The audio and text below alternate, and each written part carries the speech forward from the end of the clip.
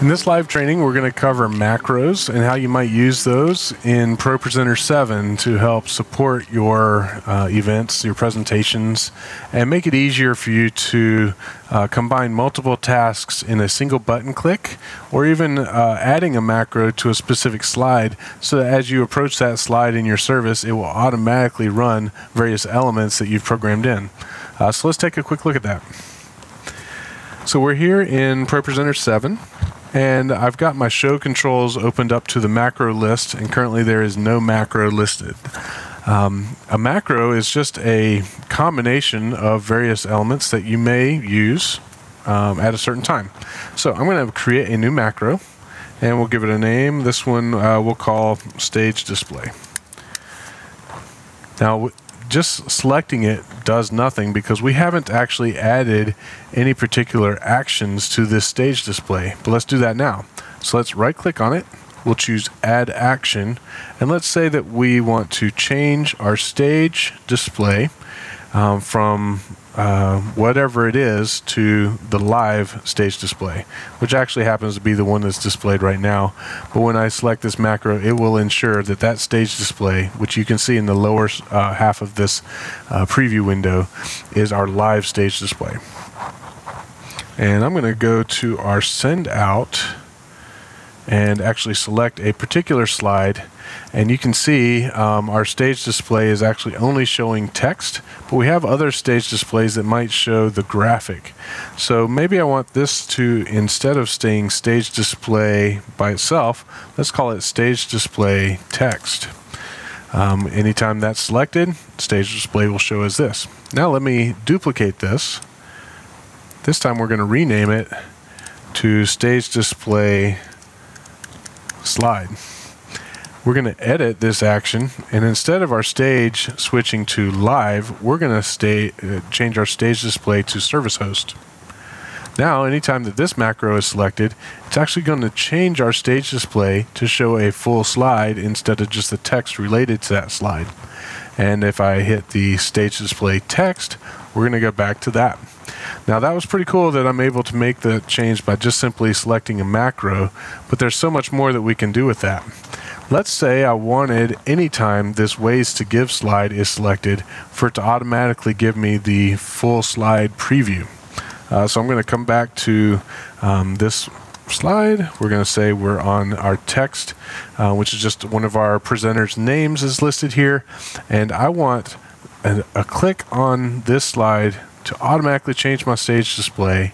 And the way we do that is we will drag this stage display slide and drop it right on top of that slide. You can see in the top left corner we got a little M for macro, and as I select that slide, you'll notice our preview automatically shows that we went back to the slide preview instead of the text preview.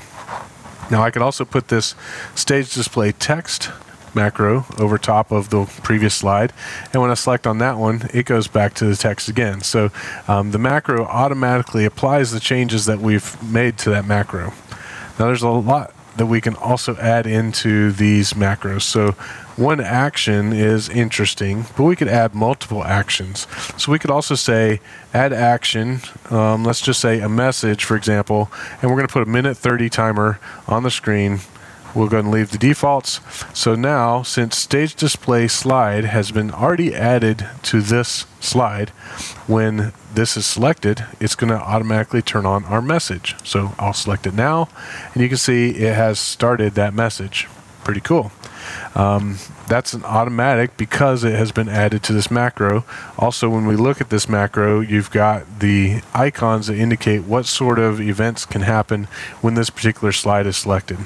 Let's take a look at all the different events that could happen in relation to this. I'm going to slide this up to make sure you can see it all. If we choose Add Action, we have an option to add a clear. We could clear like a message. We could clear an entire group, things like that.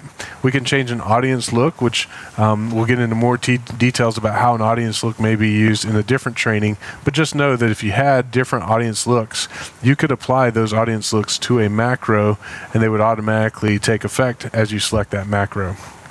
We've already seen what the stage actions are. You can change a slide destination. Slide destination will allow for you to either choose to display a slide up front on the main screens or not show it on the front. Or if you have different slide looks, you could have it go to different screens. The slide destination is a very specific one that we might use in some cases when we're doing a reflection song, for example, and we want the worship team to be able to see the stage display with lyrics on the back, but the people in the room are only going to see just a motion background or something that's just empty in the front because we want them to reflect. Anyway, the slide destination can be used for that. We can trigger a timer. So as a particular macro is selected, a timer could start, a timer could stop. We could also reset a timer. All of that happens within the timer section. We can turn on props. We don't use props much at Mercy Hill, but if you wanted to, you could do that. Let's say, for example, I had a prop that just put a little live logo in the top corner of a screen just to say that we've started a live stream. We might want that to happen as soon as a particular slide is selected in an event. So you click that, the live prop goes up, and we might add another macro to another slide that says take the prop down. These are things that we can add in there. We've already talked about how to add a message to a macro. You can start different playlists, whether it's a video or audio playlist. We can also trigger another device within the room. So in this case, communication can talk with other MIDI devices to trigger something. For example, we might be able to trigger a scene on our soundboard as a result of selecting a slide on the screen. We may also be able to trigger something related to our video switcher by selecting a slide or a macro here on ProPresenter. We can get into more of that in an advanced class later. You can trigger audio inputs. You can also trigger other macros by selecting one macro. You can stack them on top of each other. And so you can see all these different elements are actually the same that I can add directly to a slide. So I could have actually accomplished the same result of changing the stage display or turning on a message by just adding these elements to a slide. But the advantage of being able to stack multiple items in a macro and put them all on a slide saves you numerous clicks to be able to accomplish the same task. So just know that macros can be used in that way. You can also change the look of the macro, so we can change its color. And let's say I wanted to use something that's a brighter color like this pink. And since that was applied to this previous slide, you can now see that the color of that macro indicates a different M on that particular slide. And so that's important to know. You might be able to just quickly scan through all of your presentations and look for those little M's in different colors on the top corner of a slide. That might help you as well. You can also do various triggers for a particular macro. So when the computer starts a particular macro, or when you open the program, one particular macro may just automatically run on startup, as you can see here, and that might be something that you would use to, like if you had a complicated screen setup or various scenes on a soundboard or a lighting console that you wanted to send a trigger to as soon as ProPresenter opens.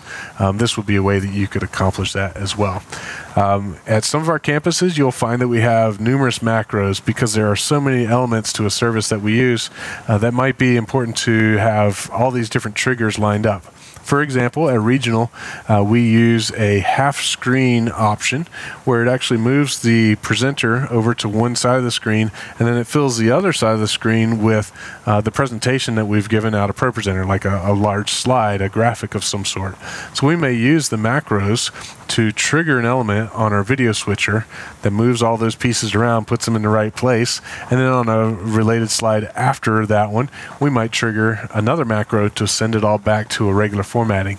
It's really cool what you can do with macros. They give you lots of ability to customize what's in ProPresenter and the way that you interact with ProPresenter, but the big thing is it saves you a lot of clicks and also a lot of thinking through the different elements that are required to make an advanced move, like say switching the video switcher to show an image to the side. that is actually like 5 different steps to do the one little thing. And by having macros in ProPresenter, we can knock out all those steps with one single click, or even dragging that macro onto a slide, and the slide just automatically does the job for us. So hopefully that covers what you need on macros. We may get into more details about them, but I wanted to give you an overview of what a macro was, so that as we talk about those through future trainings in ProPresenter, you're at least familiar with what they do.